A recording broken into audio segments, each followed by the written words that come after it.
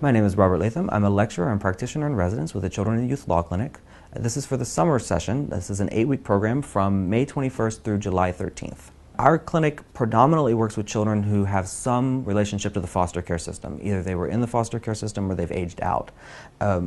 We consider ourselves a holistic clinic, unlike some of the more specialized clinics which deal with just immigration or just health and elder law. We handle any issues that our clients have, whatever they bring to us.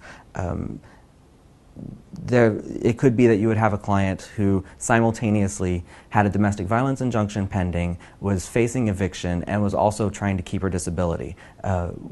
We would be involved in every single one of those legal issues, in every single one of those fora that they find themselves in.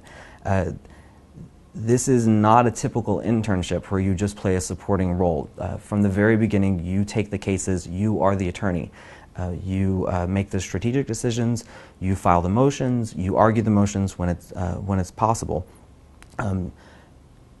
You should have an expectation that you will come out of this basically having been a lawyer for an entire summer. You should also come with the expectation that you'll come out of this with a completely different idea about what justice and the legal process is outside of the classroom.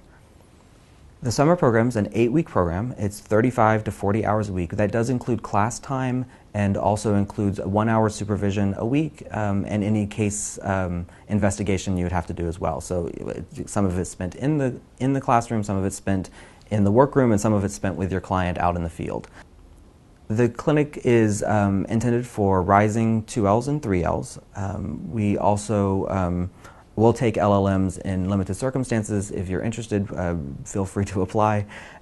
This is a graded course. We grade based on a rubric of around 13 competencies of lawyering that we go through with you throughout the semester. So we work to try to find your strengths and weaknesses throughout, and that way we can focus on what you really need to work on. You should consider it something like an associate's evaluation if you were in a law firm.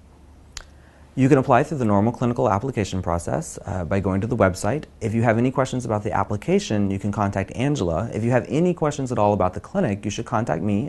You can call me or email me or stop by at any time, and I look forward to seeing you this summer. Thank you.